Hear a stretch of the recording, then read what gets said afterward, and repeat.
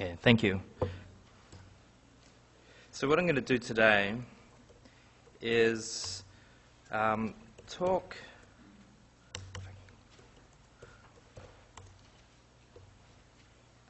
about, I suppose, the flip side, the two very different components of working within the Asian Australian context.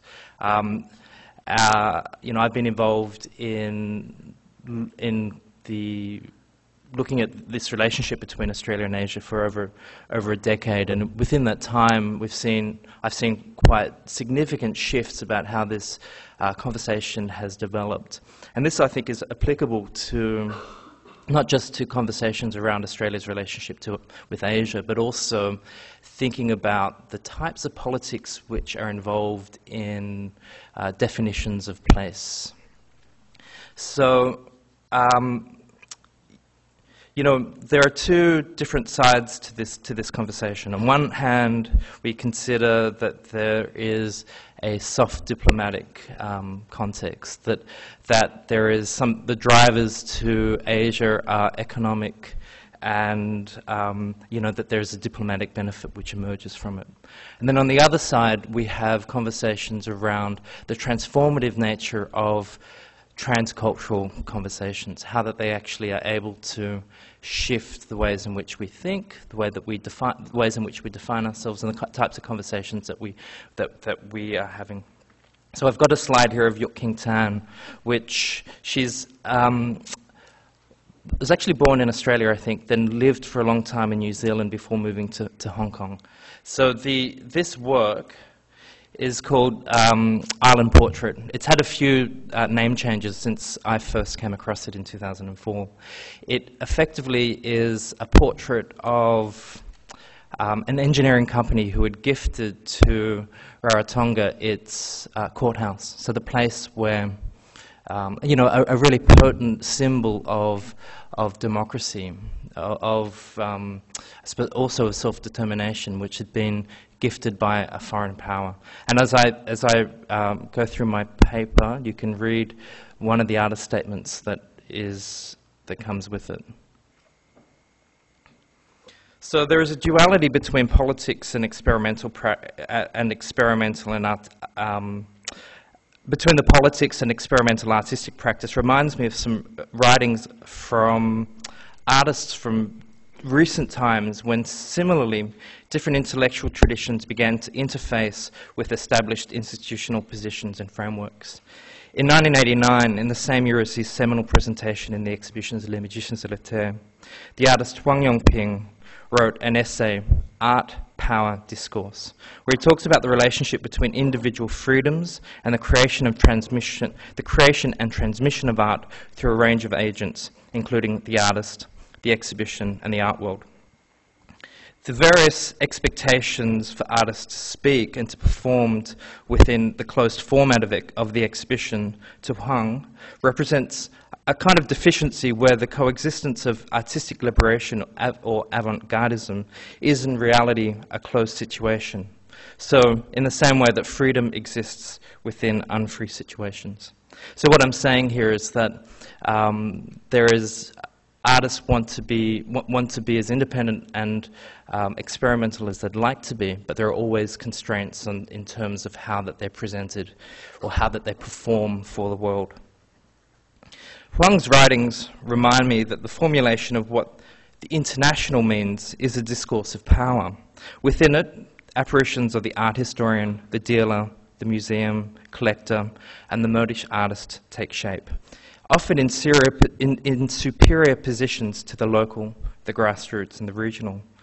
A couple of years ago, Kate Fowle, who was then the director of the Independent Curators International, an organisation based in New York, came to Melbourne and Sydney, and she hosted two wide-ranging conversations about what the international might mean in an Australian context. On one hand, there was a predictable genealogy of exhibitions from the 1968 field, and this conversation came from Melbourne. And you know, this is a particular narrative arc of Australia's relationship to the international.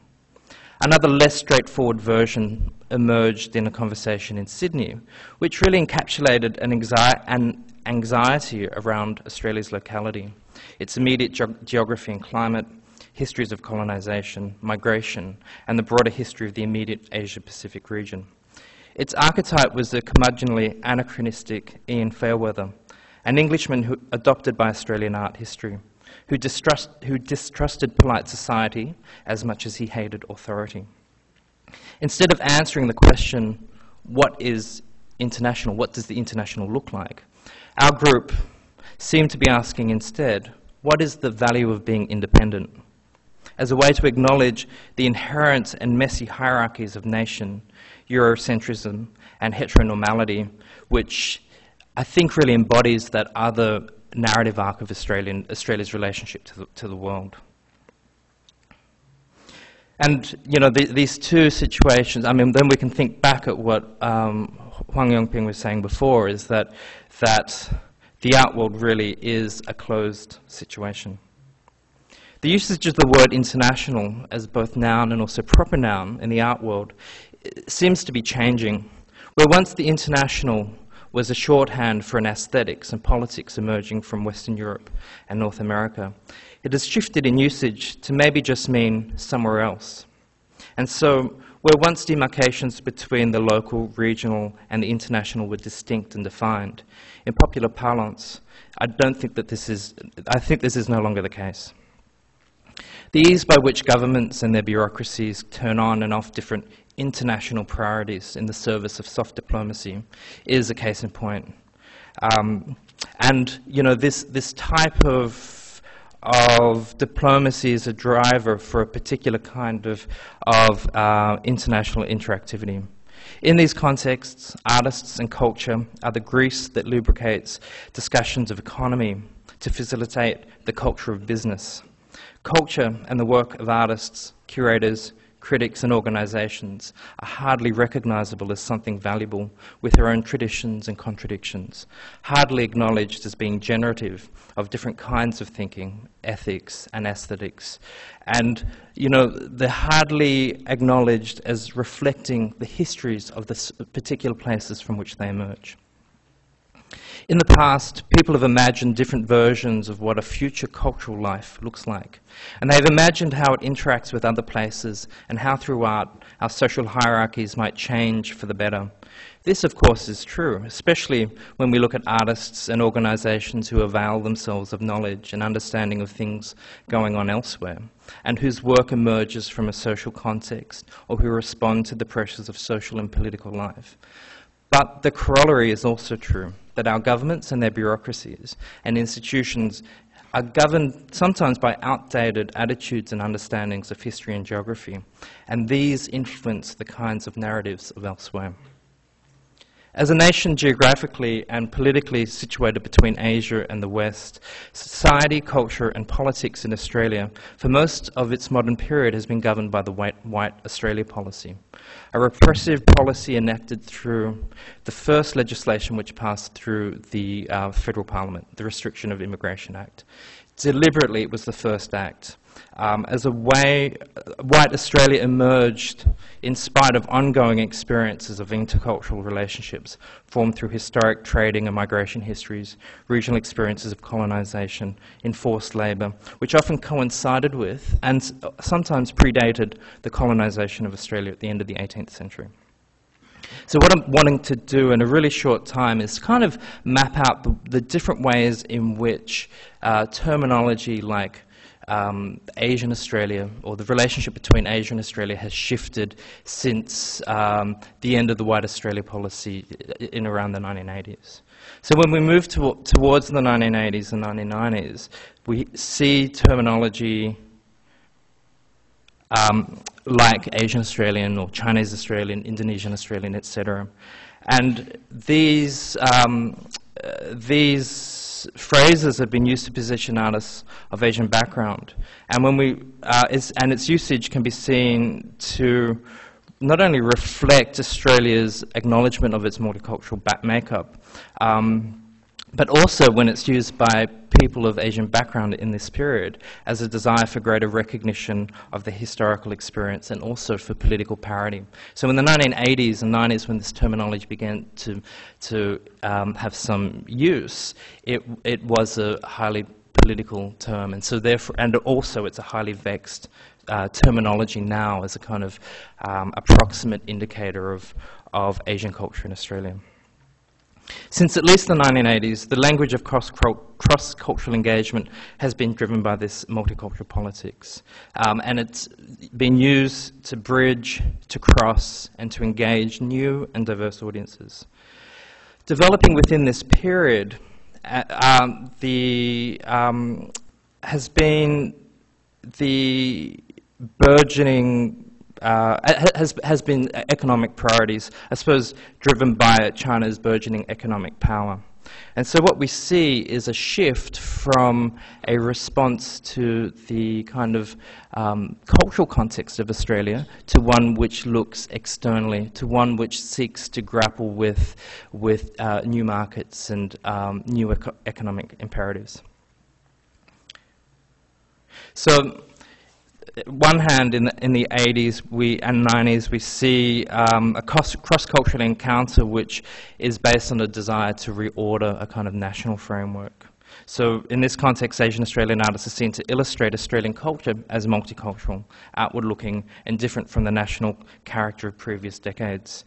Artists of Chinese background such as Ah Shen, Guan Wei, Lindy Li, and William Yam came to represent a core of these artists. But from about the mid-2000s, artists like Guan Wei, Guo Jian, and Wang Zhiyuan, mostly the post-Tiananmen Square generation of artists, began to leave Australia to pursue interests in China. And so I think that this also illustrates the fragility of some of the kind of framework around this discourse. That, you know, there is not, when we're talking about place and Australia's place in the region, we're not only just talking about our own cultural context, but we're also talking about economics. But in the art world, there is an increased awareness of contemporary Asian art. New collections are emerging. There are new powerhouses and different players. But the reality is that this is a continuation of work which is being done in the field by artists, curators, art historians, critics, collectors, small organizations, publishers and magazines, and also big institutions for decades. What I believe that is happening now is the changing context for contemporary art, not a narrowing of its reference, but a larger global appreciation for the kinds of influences and trajectories that artists have been availing themselves for some time.